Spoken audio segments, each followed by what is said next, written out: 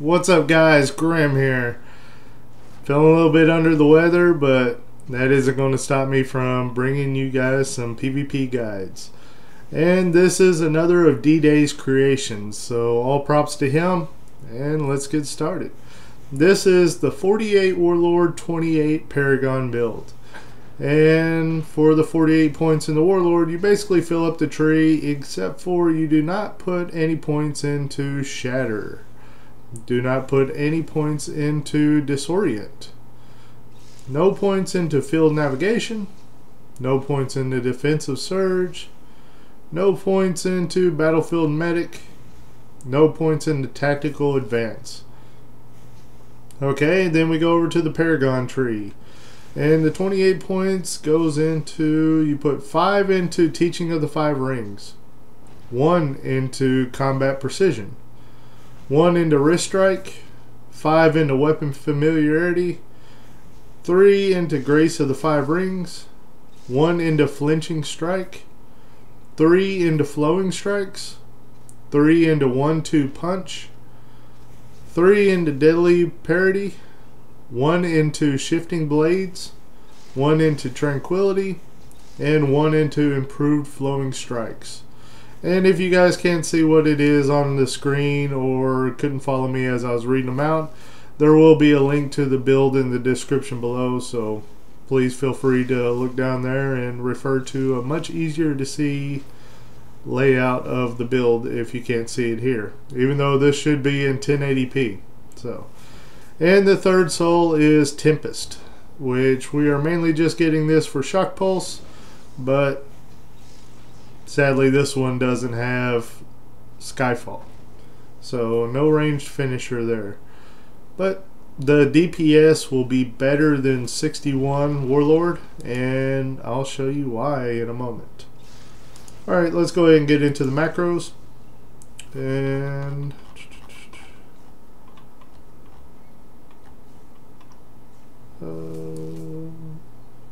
okay, here we are.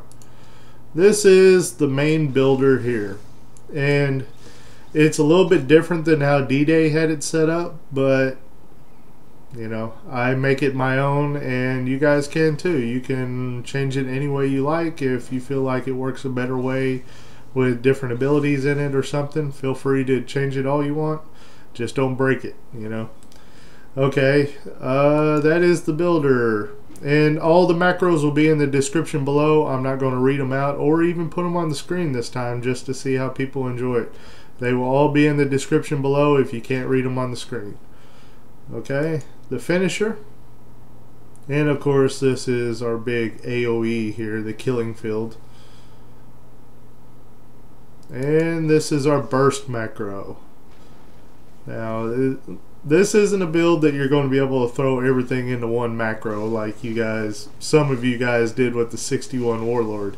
You pretty much have to have a burst macro on this one because Shifting Blades, you do not want other abilities to be going off and be using up your Shifting Blades. You want those 3 abilities right there. Okay, here's our charge macro. And it's a little bit different than the 61 Warlord build because this has Thread the Trees instead of Clear the Breach. Okay, here's our pull macro. And if you were running the 61 Warlord build, this is the exact same pull macro. So you won't have to change it if you've already got it like this. And here is our interrupt. 2 interrupts, guys, so kill those healers. And also you'll be doing a lot more well, you'll be doing some better damage than 61 Warlord, so you're more likely going to kill the healers along with these 2 interrupts.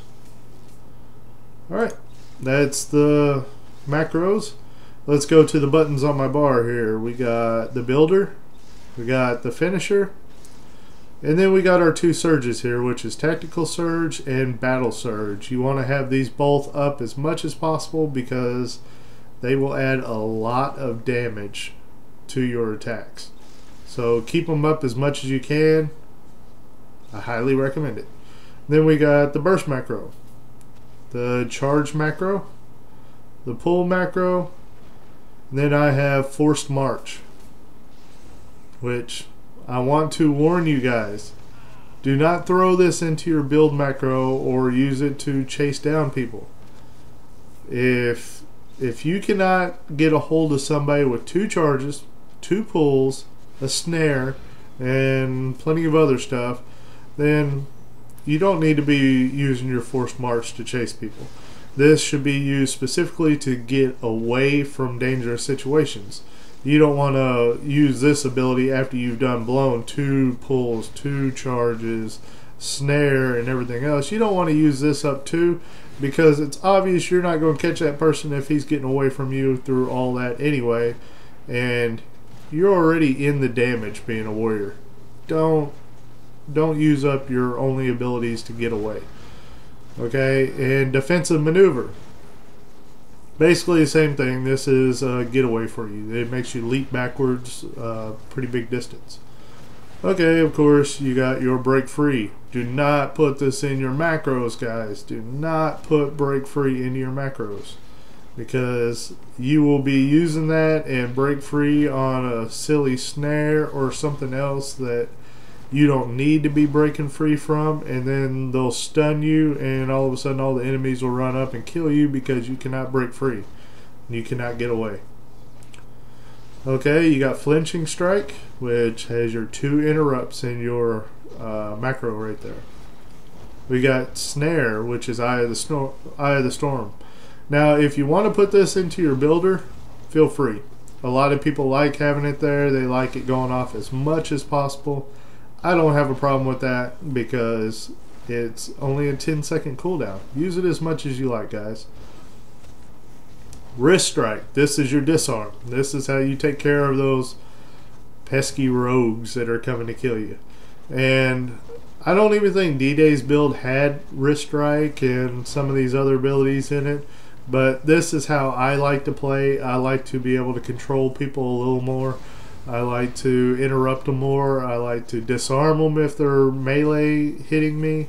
I like more getaways and stuff like that. So I like as much utility as I can, because you're in a lot of bad situations as a warrior, because you're right in the middle of the enemies a lot of the time. Okay, and here is No Permission to Die, which you need to use this if you feel like you're about to die, because it allows you to survive a killing blow within 10 seconds of using it, and it restores 50% of your health. So yeah, it's very important. Alright, now on to our buffs. We got Defensive Posture, we got Focus of Body, we got Enhanced Conductivity, Way of the River, Deadly Posture, Planar Protection. Well, your guild buffs and planar buffs, so you don't have to put planar protection up if you don't have the charges or whatever. But yeah, those are buffs that you usually want up to. But there's another way of playing this. This is all offense right here. This is all your damaging abilities and stuff like that. Well, buffs. So there's 2 other buffs that you can use instead of 2 of these, which is Way of the Sun and Recovery Posture. These 2 are really good because they heal you as you're doing damage to people. And for some reason, no matter how decked out my warrior is, I cannot seem to get enough healing. It seems like at all times I'm taking too much damage and I need more heals. So if you, instead of putting up Way of the River, put up Way of the Sun, and instead of doing Deadly Posture, put up Recovery Posture. And I even had a recent Warfront where I went out and I was DPSing everybody down, but I was doing so much damage that my healing buffs here were healing me so much I out-healed the one healer we had on our team. Of course, that made him look bad, and it shouldn't be happening like that, because, you know, I'm healing for quite a bit, but it's not that much that I should be outdoing the healer, but it is quite a bit. I'm making the example because it is quite a bit of healing. And that healer really looked bad right there. Okay, how to play this build.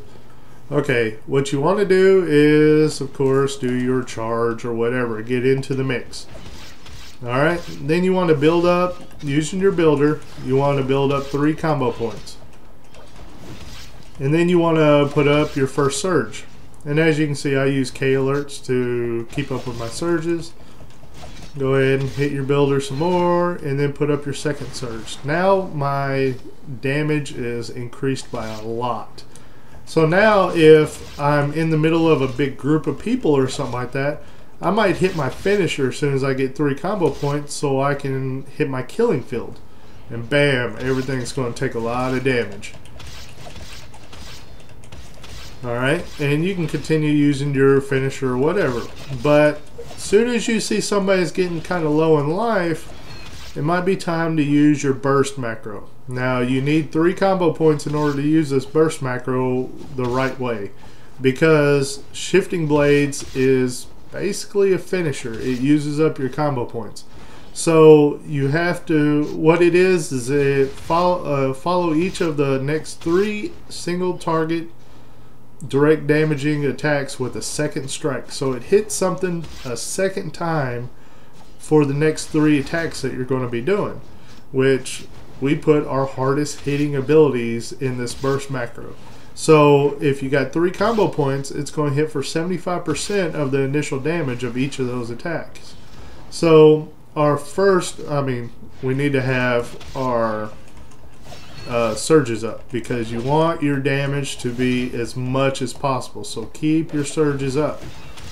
Alright. As soon as we get our 3 points up, then we use our burst macro.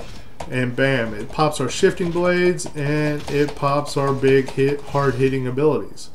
And it will use up, it will use shifting blades, and then it will use King of the Hill, and then Tranquility, and then Rising Waterfall, which are all pretty good abilities. I mean, the first 2 hit really, really hard, and Rising Waterfall hits pretty hard too.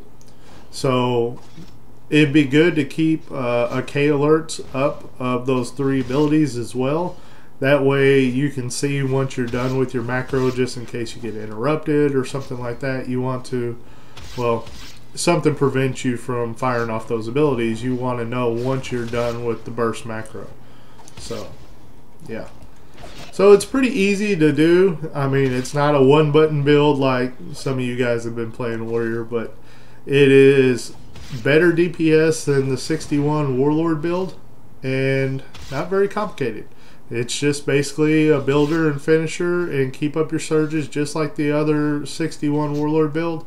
And then once you get somebody low in health, go ahead and hit your burst macro and hit it a couple times after you use up your shifting blades so that you hit your hard hitting abilities. And if you need to get away, be sure to use your defensive maneuver to jump back and then turn around and hit your forced march. Get to running. Do not use your forced march for offensive, guys. Don't do it. And also don't use your break free for offensive, unless you got somebody right where they're about to die. Do not put it into your macros.